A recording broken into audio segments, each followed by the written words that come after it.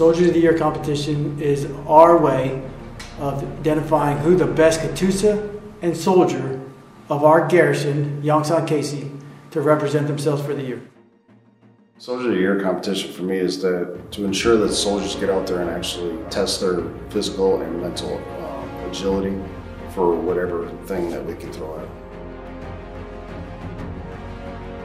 We did a ruck march, we did a medical lane, we did a swim event, we did a run, we did weapons qualification, we did M73 stress shoot, we did an oral board.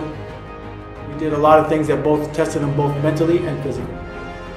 The one that really stood out for us is actually the medevac training. We worked with 22 Aviation out of K-16 and allowed the soldiers to actually enter an aircraft with a casualty and fly around Camp KC.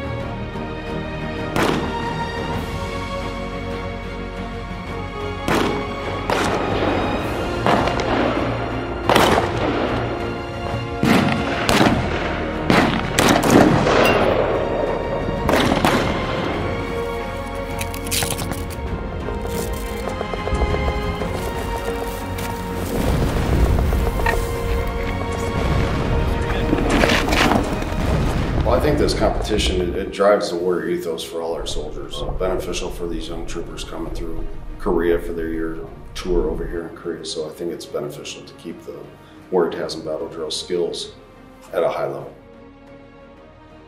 I think the most positive thing I can say about the Army is it lets you to really truly assess who you are as a person.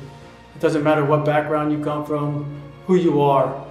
It is all about being a soldier and be able to be the best that you possibly can be for yourself and then challenge yourself. Some things that you never even realized you could do as well.